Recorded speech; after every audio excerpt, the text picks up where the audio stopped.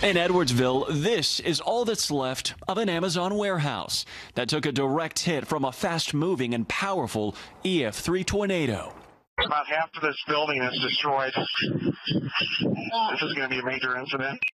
The twister's devastating winds knocking down walls and collapsing the roof of a building nearly the size of a football field. Trying to save some people that are trapped in the rubble. The 6 victims that died inside, ranging in age from 26 to 62, have now been identified. First responders rescued 45 others from the wreckage. These walls are made out of 11-inch thick concrete.